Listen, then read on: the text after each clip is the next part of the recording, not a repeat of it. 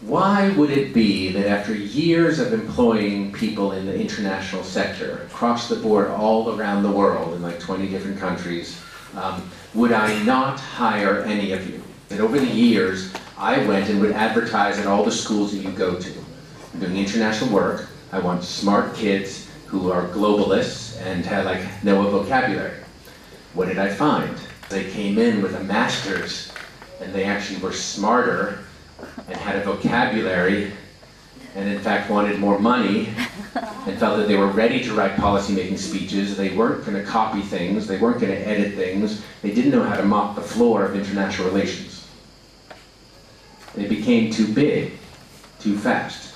Because what did a master's mean from my experience, but talked to a lot of my colleagues and they'll complain about the same thing, that you went for a couple extra years, came out with more pressure and debt, and were worse writers than you were before, but had a higher opinion of yourself, while still feeling insecure of like, well, I really haven't done anything, but I studied a lot. So you have this dilemma, and I came to realize that in fact I want people who are willing to learn, who can sort of deconstruct and start over, that no job is too small for them, but also no job is too big for them. This whole CV thing of starting with knowledge and skills, like they went to an Ivy League, they go to the top schools in the US, and they went and had a relevant language and a relevant subject matter. It turned out I always hired wrong when I went after their CV and fell for it.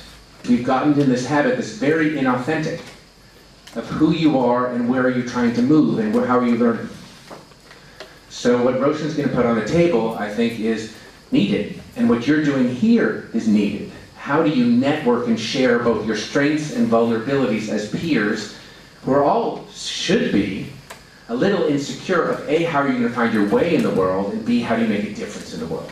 So I shifted all of this and put it back to who is sitting before me in an interview or a casting call for a campaign coordinator.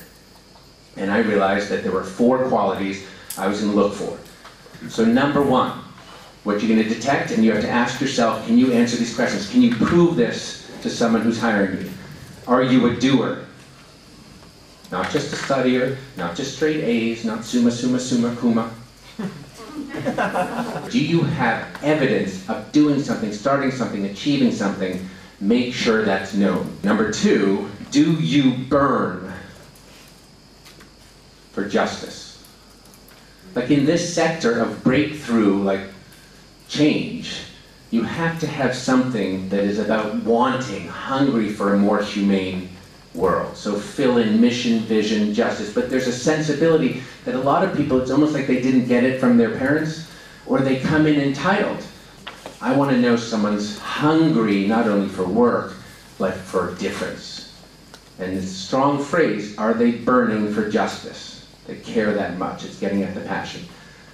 Number 3, this came to me later, and you can never really ask, you have to ask it in different ways in an interview. Do you value inner space? Do you know your wisdom, who you are? Have you paused long enough to even know what that conversation is? Because for sustainable social change and justice work, you will need inner space and know how to breathe. And then lastly, it was touched upon here in the back, do you still hope? Optimism and hope.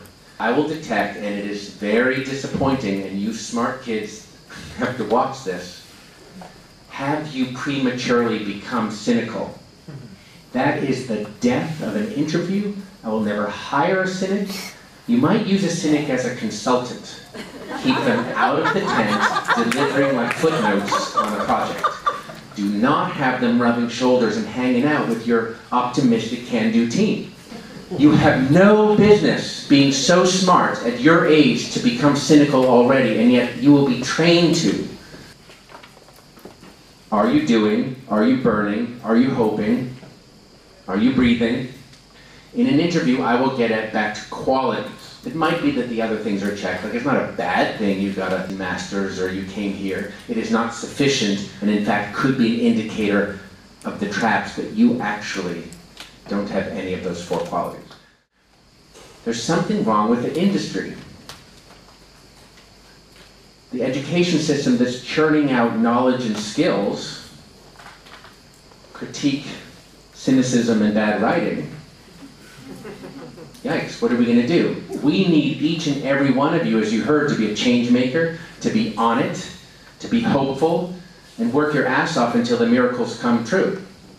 Like, that's what we need for next generation leadership.